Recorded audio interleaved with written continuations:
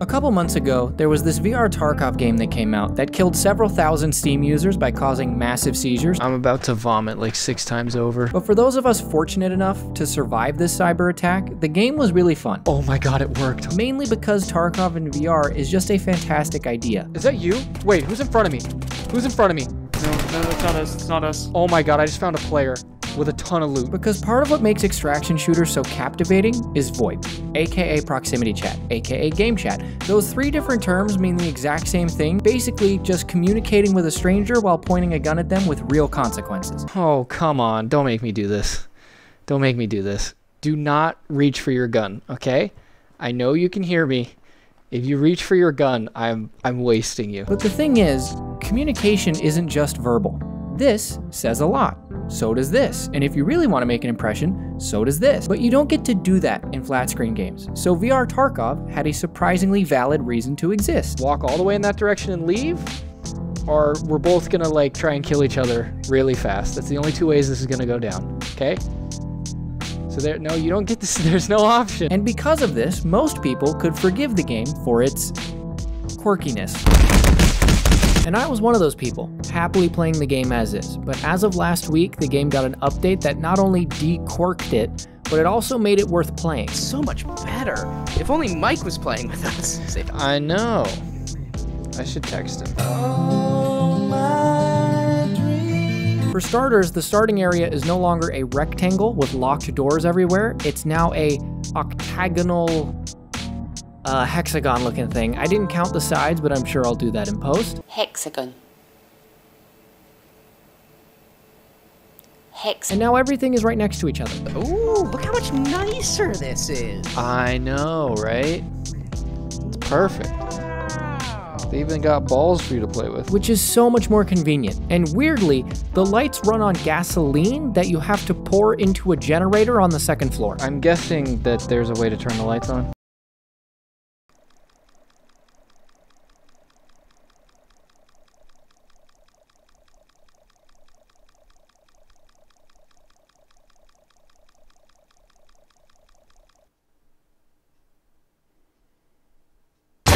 Which, side note, is a really smart thing to place in an underground bunker with no ventilation. Oh my god, you can see the gas. You can actually see it. But what this means is when you're down bad and you keep dying in raids, not only will you not have any guns to go play with, but you'll also lose power to your home and just wallow in darkness. It's so red. Everything is so red. That is hilarious. And what's even more hilarious is you can't just quit the game anymore. If you forget to turn off the generator before you quit, it keeps running.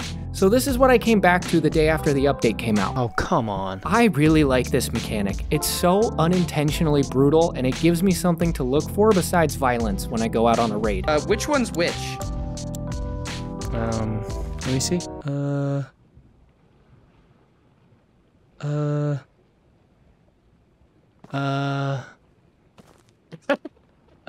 We can try and loot this church if you want.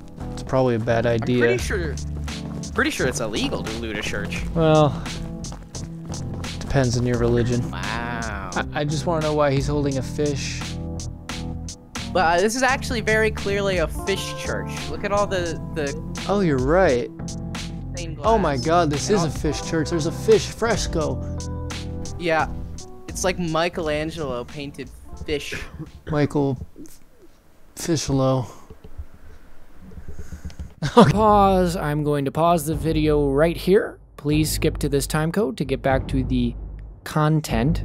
I mean, you should know when the words Michael Fishlow leave my mouth. It's time to click away. There's no content here. And the amount of people who lose their minds when I don't abruptly pause a video like this to read off random names in the most obnoxious way possible for the 450th consecutive time is concerning. I wish I never set this up. I'm sorry. I'm sorry I thought that this channel would stay small forever. I'm sorry. I'm sorry. I'm sorry. It's a Hobbit, Spastic Ninja. Nietzsche. Vanomancy. I paid $1,600 to get you to play the Wizards and failed. I'm so sorry. I'm so sorry. Praise Wallace, Thanks Media Group. Happy to read this 3 times. We ate a trying to get Corey sandwich. There is a sandwich plan in place. A plan wrench is in place. Potato Mage 76. VR Central. And hips. And hips. Why hips? Where'd you come from? Hips got nips? What? Who are you? Stop it. Get some help. That's a player. That is a player.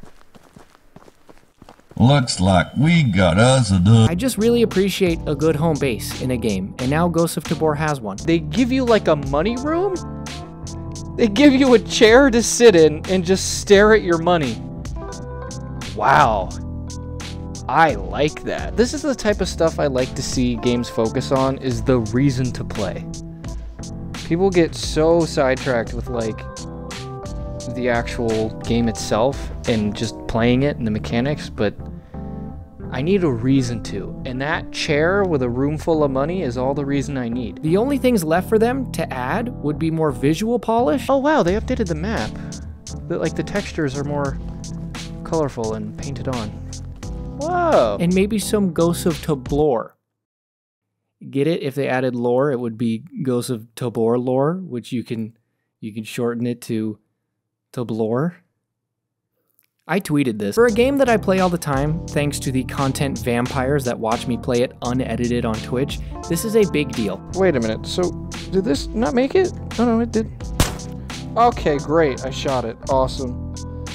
Off to a fantastic first raid. Yeah, there's a guy right there. Not a real guy, that's a computer. Or someone who walks very strangely. Should I try to take him out from here? Why not? Let's see. My hands are way too... Oh, I'm so lucky I heard that. I will be playing this game on stream today, like usual, but thanks to the internet's complaining, Twitch has offered to let any creator have 70% of their subs if they can get 350 paid subs for 3 months in a row. And by the time this video goes up, today is my last day. Oh man. I am gonna be the tacticalest person in this raid. If I die, I'm never playing this game again. No, this is a perfect time for a hard cut. Upstairs, opening the door. I see him. Okay, I'm gonna move in. Oh shoot! Oh. Where's that coming from? Where's that coming from? Get in my bunker. I'm trying. Okay. Oh. Wait a minute. Someone just died. There's gotta be somebody out there. I don't like this at all. I don't hear any footsteps. So one of two things happened. Either an NPC killed a player or a player killed an NPC. Footsteps, right outside. Okay. He's going around the back. He's by me. Don't move. He might try to shoot through this hole.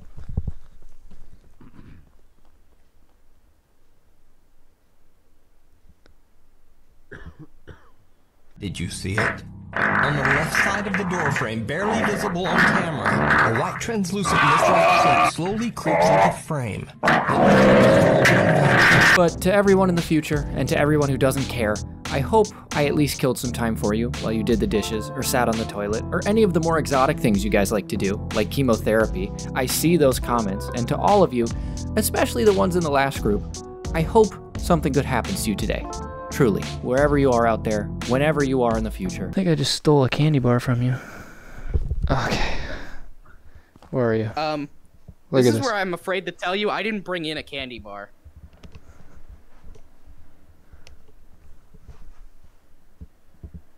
All right. Huh. Well, free candy bar. Okay. It explodes. Thank you for the privilege of your time. Like this video if you want to, but love yourself no matter what. And if you give me the privilege of your time again, then I will see you possibly on like my 5th hour on Twitch. I'm not above doing a subathon to qualify for the 70-30 rev split. That is a big, big difference. It could be like Saturday night when you're watching this, and I really hope I'm not still live. But I guess only you know that, internet stranger. But it could be like 2035, and you could be an alien watching this, in which case, hi, goodbye. Listen, okay, you've got 5 seconds to turn around and run away. 5, 4, Kill him. 3, Super. Hot. 2, Hot. 1.